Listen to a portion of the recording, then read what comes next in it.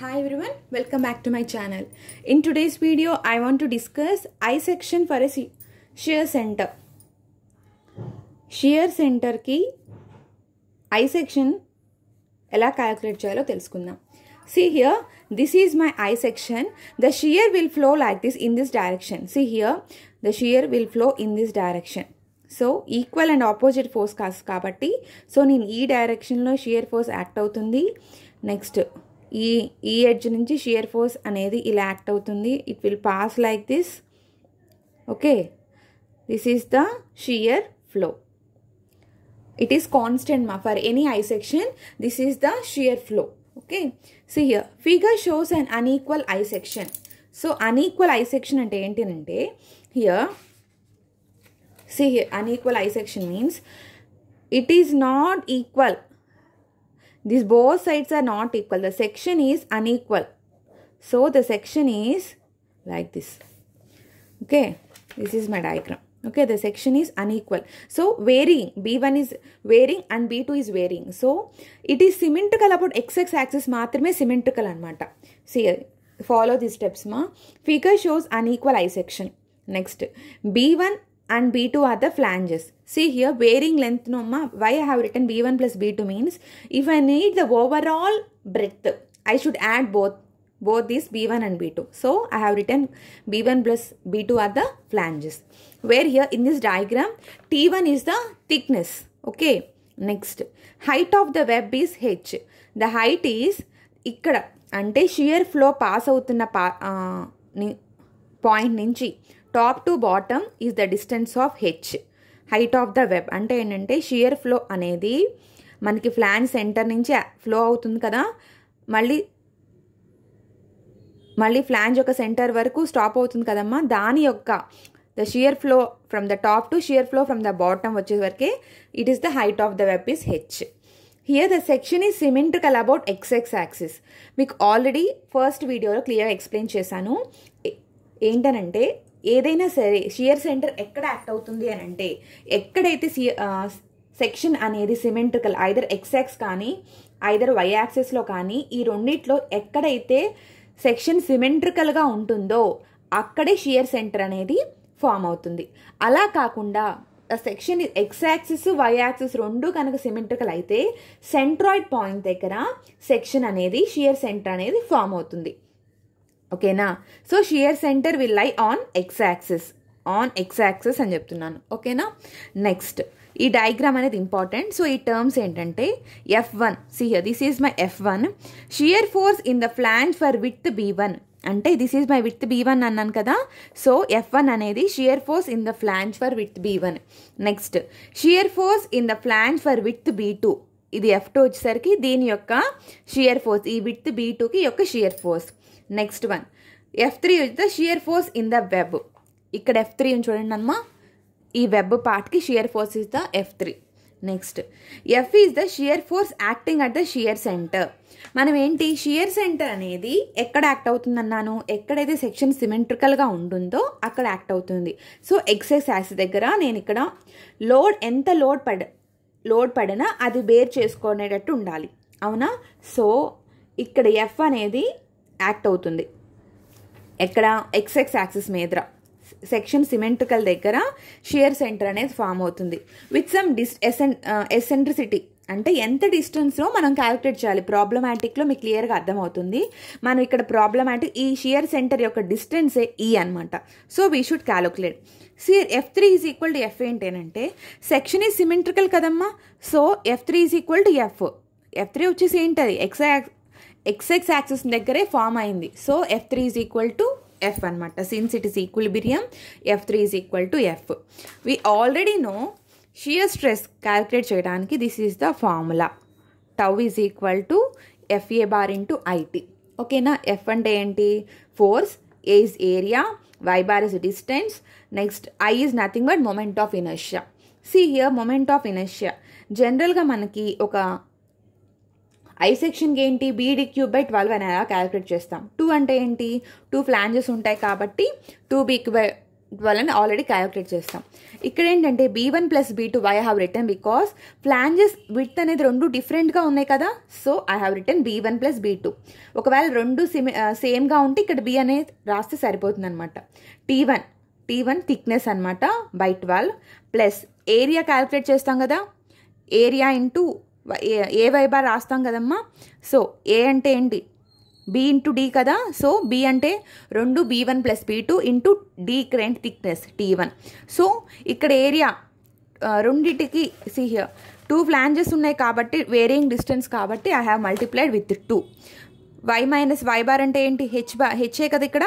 So y minus y bar whole square అని రాస్తాం జనరల్గా ఫార్ములా, అవునా కాదా. సో ఇక్కడ చూడండి y మైనస్ వై బార్ అని రాస్తాం కదమ్మా, హోల్ స్క్వేర్ అని రాస్తాము.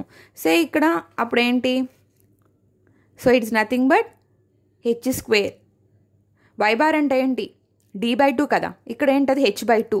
సో H/2 హోల్ స్క్వేర్ అంటే 2 స్క్వేర్ ఏంటి 4, H²/4 ప్లస్ D2B³/12 అని రాస్తాం కదా. ఇట్స్ నథింగ్ బట్ D2 అంటే ఏంటి ఇక్కడ thickness H³/12. This is the IXX formula. In case ఒకవేళ ఆ రెండు విడ్త్ అనేది సేమ్గా ఉంటే కనుక ఇక్కడ ఒక విడ్త్ B అనేది రాసేసుకోవచ్చు. ఓకేనా.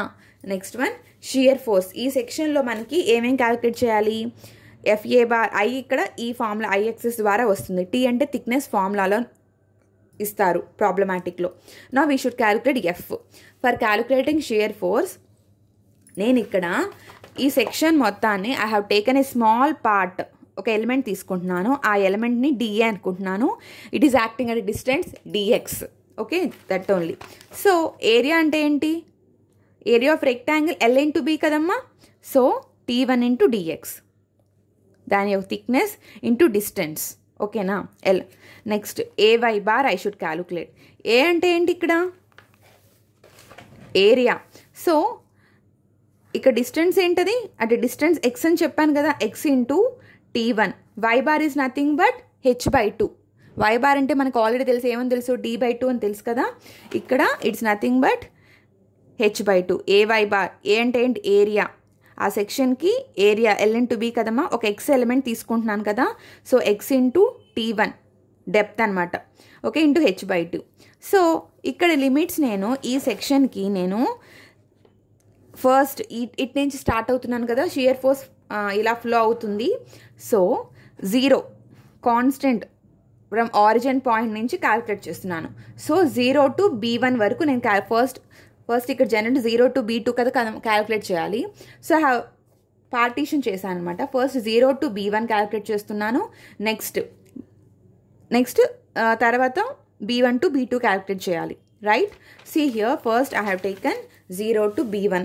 ఏంటది, జనరల్గా we know F1 what is the formula, Q shear stress into దాని యొక్క element DA. We know that shear stress అంటే ఏంటి, FA bar, just have substituted here. ఓకేనా, మనకి AY బార్ మనకి ఇక్కడ వచ్చింది కదా, AY బార్. ఓకేనా, this is my AY bar. ఓకేనా, now I have taken the constant terms అనేది బయట తీసుకుంటున్నాను. FH T1 ఈ టర్మ్స్ అని తీసి దీని యొక్క XDAకి ఇంటిగ్రల్ చేస్తున్నాను. ఇంటిగ్రల్ ఆఫ్ X ఏంటి, X⁻n+1/n+1 కదా. So return X²/2. So limits నేను సబ్స్టిట్యూట్ చేసినప్పుడు B1 స్క్వేర్ ఇక్కడ 4IXX. ఓకే, సో అలానే shear force at F1 calculate చేశాను నేను. ఓకేనా, so shear force at F2 ఏమవుతుంది, see here shear force at F2 same as shear force at F1 కదమ్మా. అంటే ఏమవుతుంది ఇక్కడ, the difference is shear force F into HT1. Next ఇక్కడ ఏంటది, బ్రెడ్త్ ఒక్కటే మారుతుంది. రైట్, సో ఇక్కడ ఏమవుతుందంటే B2²/4XX. B2² the remaining process అంతా సేమే కాబట్టి ఐ హ్యావ్ రిటర్న్ డైరెక్ట్లీ అమ్మా. షియర్ ఫోర్స్ అట్ F2 ఏంటి అని అంటే same as F1. So similarly so here width ఒకటే మారింది కాబట్టి just I have substituted in place of B1 B2. So next these are the F1 and F2 అమ్మా. Next I should calculate moments of shear force. So I should know ఎంత డిస్టెన్స్లో act అవుతుందని మనకు తెలియాలి. So see here ఇక్కడ నేను ఈ point దగ్గర, this is my origin point. Right, అంటే ఇక్కడే కదా సెక్షన్ సిమెట్రికల్గా ఉంది. సో దట్ ఈ యాక్ట్ అవుతుంది. ఇది ఏ డైరెక్షన్ యాక్ట్ అవుతుంది? Clock వైజా anti clock వైజా? Anti clock wise. So it is acting like this, right, to the origin point F2. How much distance? ఎంత distance act అవుతుంది? H, right. ఓవరాల్ డిస్టెన్స్ మా హెచ్తో act అవుతుంది. So F2 into H. Next this is my F1. ఇదేంటది? A direction? This is my clock wise direction. See here, this is acting in this direction, clockwise, right? Clockwise అంటే ఇలానే కదా. So F into H. Next see here, this is దీని distance చూడండి. F into ఈ distance ఎసెంట్రిసిటీతో act అవుతుంది కాబట్టి shear force F into E. Shear force F into E. ఇక్కడ ఏంటంటే moments equating clock wise and anti clock వైజ్ని equate చేస్తుంది అనమాట. మీకు ఫిక్స్డ్ బీమ్స్ స్ట్రక్చరల్ అనాలిసిస్లో ఒక ఐడియా ఉంటుంది ఈ type of concept. So F2 minus F1 into H చేస్తున్నాను. H కామన్గా తీస్తున్నాను, FE. So see here, I have substituted F2 minus F1. So ఈ వాల్యూస్ నేను సబ్స్టిట్యూట్ చేయాలి. So how I have written is, see here, F2 minus F1 అనే ఇక్కడ F2 minus F1 చేసిన ఏమవుతుందన్నమాట. So if you minus negative value you will get only difference ఏంటది? B2 square minus B1 స్క్వేరే కదా. That is I have return into ఇక్కడ H square ఎందుకు వచ్చిందంటే I have multiplied H. So H square అనమాట. So I will get FF cancel అయితే నాకు ఈ value is this one. This is the distance of shear centre from the centre of the web. So ఈ part అనమాట.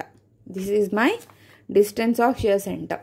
So మనకి ప్రాబ్లమాటిక్లో ఈ value మనకి shear centre యొక్క position calculate చేయమన్నప్పుడు by using this formula we will calculate.